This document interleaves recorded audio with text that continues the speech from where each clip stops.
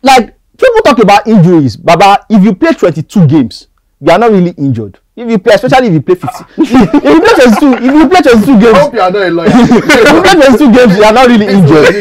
If you play 22 games, if you play like 5 games, Julian Timber, that's an injured player. The beginning of every season comes with a lot of expectations. Players who performed well the last season are signed, and a lot of great things are expected of them.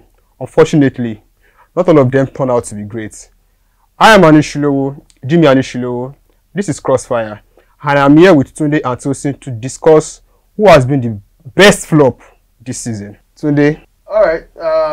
This has been a good year for flops. Like flops really. Like, round of applause for flops. Flops really flopped hard this year, and I would like to take a moment to do all of fame appreciation. A lot of them are Chelsea. A lot of them are Chelsea. A lot of them play for Man United as well. But my opinion is not even going to be Premier League center today, because there's one person that I know that has flopped harder than anybody has ever flopped before. Nobody is saying that because people don't really pay attention to the gun like that. Kolo Muani was signed for 95 million euros, not naira, not dollars, euros. I don't know what that translates to in naira, but it is a lot of money. PSG paid 95 million. For context, in this summer, the last summer that seemed to be like the highest summer for transfers, it was the 4th most expensive signing in the world, behind Declan Rice, Bellingham, and Caicedo. Those were the only players that cost more than Kolo Muani this summer. Look at what all of those players are doing. Now, I'm about to tell you what Kolo Muani is doing. In May, at the end of the season, Kolo Muani has 1, 2, 3, 4, 5 league goals. In case you thought it was a defense, it's not. He's a striker. He's a center forward. Like, if you say we are looking for goal today, he's the one that he's the one that will point to come and score. He has 5 goals in May. He's not even averaging 1 goal per month. That's the painful part. That's the painful part. And I've seen robbery in my life. I've never seen this before. Like, this is mind blowing to me. He has 12 goals in no competition. He has 5 league goals, 12 goals in no competitions in about 40 games or thereabouts. I personally, I don't think that there's a bigger flop in world football, and it is a flop that I even saw coming, because yes, he had that good season with Enter Frankfurt, but at the end of the day, I started reason to pay 95 million for this guy, and now as Mbappe is going, there's no saving. It's just him. I don't want to be a PSG fan right now, but yes, in the land of flops, instead of flopping, I think nobody has flopped other than Kolo Muani. When you consider the amount he was signed to his output, the level of expectation, he did not even meet 10% of the expectations. And it's not even the only flop in PSG. There are still some other people there, but I think he's the biggest one. All right, Tosin. He has named his own candidates. Let's say your presentation. Well, that's a good choice. That's a very, very good choice. Kolo Muani. But, you know, I looked at all the flops. This has been a fantastic flopping season. A lot of people have actually put in a lot of effort to make sure that they destroy their teams. So, I looked at it, I said, you know what? PSG won the league. They won the cup, and they will also be going into the Champions League next season. So I looked at Manchester United. Terrible organization. Forget the rain that is falling from their stadium. This is a very pathetic organization. And when you look at the signings that they brought in, because last season a lot of people said Cristiano Ronaldo was a problem at Manchester United. I didn't see it that way, but I'm not even a Cristiano Ronaldo guy. So they got rid of Cristiano Ronaldo, and they took away the number 7 jersey, and they said they were going to bring in a new number 7, and they unveiled Mason Mount from Chelsea for 75 million euros. Now, it's not up to 95 million euros, but let me tell you what Mason Mount did. Mason Mount was actually a boyhood Chelsea fan. Like, he was at the club since 7 at Coban. Literally, he was at the club since 7. Even when they actually sent him out on loan for development, they sent him out to go and develop with a Chelsea legend in Frank Lampard at Derby. Came back to Chelsea. Frank Lampard still came to come and coach him again in Chelsea. So they were grooming him. This guy put up a pathetic video on his social media page explaining why he wants to leave Chelsea for Manchester United. I said that one was not bad. He now inherited the number 7 jersey, posed along with it. And Manchester United fans were expecting big things out of this motherfucker. Like, people talk about injuries, Baba. If you play 22 games, you are not really injured. If you play, especially if you play 50, if you play 22, if you play 22 games, I hope you are not a lawyer. if you play 22 games, you are not really injured. If you play 22 games, if you play like 5 games, Julian Timber, that's an injured player. That's an injured player. Arsenal fans will judge Julian Timber on next season. You understand? That's an injured player. If you play 22 games, you are not injured as far as me I'm concerned. When you now put up stinker upon stinker upon stinker. Now, the motive behind buying Mason Mount was to be a creative hub by a coach who placed the identity of his team around Bruno Fernandes. Now had to shoehorn Mason Mount to the right, he didn't perform. Put him to the left, he didn't perform. They played him in his favorite position, he didn't perform.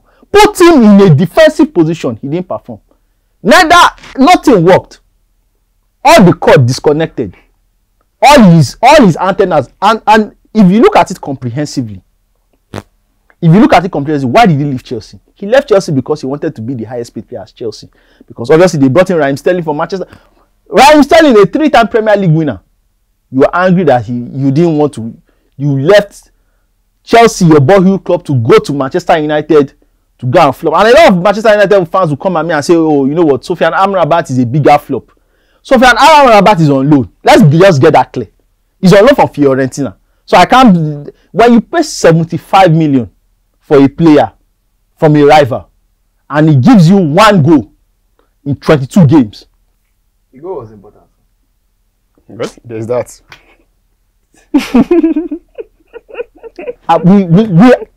People say Lukaku flopped, Baba. Lukaku didn't flop like this. In fact, I think the next step for his career is probably Leeds United coming down from the championship. Is that bad? He reminds me of Danny Drinkwater. That's how bad it is. That's how terrible he when Danny Drinkwater left Leicester City and went to Chelsea. This is a very, very terrible player. His ball control, his IQ for the game. I don't know, maybe he was being coddled in that Chelsea setup. But at Manchester United, he doesn't have a future at that club. That one is already crystal clear after a whole full season. And for me, that is the flop of the season. Mason Mount, you have the award. All right, back to you, Tunde. So do you think that PSG should give Kolo Muani a second chance next season? They should just cut their loss and send him maybe to, I don't know, whatever club. You see, the problem with signings like Kolo Muani is that you cannot even cut your loss because who you want to sell and give? Like, when you sign somebody like that for 95, have you seen that guy play? He plays like a giraffe in high heels. That's exactly how he plays football. I don't know who looked at this guy and said, take my 95 million euros. Hush Puppy could not have negotiated the deal better than that, in my opinion. That's the highest.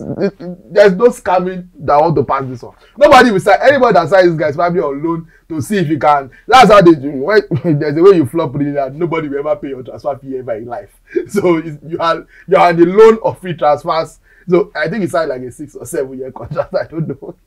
Maybe it's not even 5 years, but basically, yeah, he's 1 year into a long-term contract. They paid 95 million for him from Eintracht Frankfurt. I know he's on a huge salary as well. As far as the boy is concerned, at 23, 24 years old, his life is made. I'm not. Oh, by the way, don't take this the wrong. I'm not blaming the player or anything. If you play your game right and you convince PSG to pay 95 million to sign you, that's not your fault. You have achieved. Kolo Muani has done well in life. Kolo Muani is my role model. Do you think all this one that people be saying, when I look at our Instagram comments and they say, how come the post employ this one? I want to be Kolo Muani. If I can just find a way to not be doing anything, I'll be collecting good money. I have to come here and be receiving courses every single day. For how much? Why someone they're signing for 95 million euros and is doing absolutely nothing. But I say somebody has 5. I don't think you understand what it means as a striker to have 5 league goals in France. I don't think you get it. Why play for the best team in the country? By far, play for PSG and you cannot score more than 5 league goals. I don't understand it at all. So what is the upside for him? The upside for him and his family personally is that they've made it. There's no juju you could have done better than that. Where Jazz even want to see 95 million euros? I want to carry out. So it is done for them. For PSG, accept that, okay, we have made a costly error, a costly mistake. I think it's the third most expensive player in PSG history, behind Mbappe and Neymar. Just admit that I've made a costly mistake. There's no way if this guy is replacing Mbappe. There's no way. But you can still be a decent squad player. You can still be when Mbappe leaves, you get in a proper superstar. Who knows? Maybe he can improve from 5 league goals to 10, and then maybe by the time he's 30, he'll start scoring 15 league goals. But those are not the numbers you hoped for when you pay. Get something. But at least you are still getting something. You are still getting something out of it. But in terms of like who will sign him, I don't know what club is about, but this whole club is very bad money.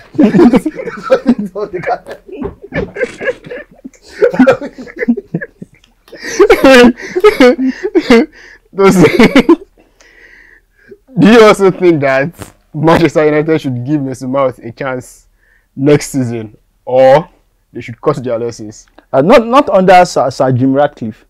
Over his dead body. Over his dead body. Mason Mount is the epitome of incompetence by the Manchester United board. That's just the simple truth. Because like this guy was paraded as the Messiah to come and wash away the sins of Cristiano Ronaldo. Only for him to show that, you know what, I can flop. Do you know some of the players that won the number 7 at Manchester United and flopped? Because people always talk about like, oh, the Manchester United number 7 jersey is one of the most historical jerseys in the history of football. You talk about the likes of Eric Cantona, obviously David Beckham, Cristiano Ronaldo. But there are some flops there. There are some flops like, but those flops, their life is still better than Mason Mount. Like someone like Memphis Depay, a lot of people do not know he wore the number 7 jersey. I think he scored 7 goals in his first season, and they had to shunt him away back to PSV. Then he went to Italy, Lyon, then all the way far, and still Atletico Madrid. But like this guy, I would be surprised. And you know the funny thing about English players, as much as English players are a premium in the Premier League, obviously to meet up with the quota, I'm telling you that this guy does. I'm not even sure he's a Premier League standard player again. This is a very, very terrible footballer. This is a very, very terrible footballer. This Mason Mount guy, I do not even see him playing top level football in the next 3 years. Kolo Muani has all the necessary attributes of someone of African descent. You understand? Someone of African descent, someone who has obviously the melanin, somebody who has the pace, the power, and the ruggedity. This guy is 25. His body is breaking down. Are you a fish? Are you a fish? Your body is you're already having ligament strain, you're already having ACL strain, you're already having tendon strain. Like what are you made of biscuits? What are you made up of? Like this guy is a very, very terrible footballer, and obviously as we know, you don't get healthier as you grow older. I can tell you. I can tell you for a fact. You understand? I can tell you for standing up now is difficult. So the older you get, the more problem there are going to be. So as he's leaving the treatment table, he's going back to the treatment table. Leaving the treatment table, going to the hospital. Going to the gynecologist. Whatever the case is. You gotta check something, and that's the story for the rest of his life. Mason Mount, the flop of the season. You can take that one. Well, guys, Tunde and Tosin have surely made their thoughts known. Kolo Muani, Mason Mount. But what about you? Do you agree with them, or maybe you've got other candidates in mind? Do let us know in the comment section below.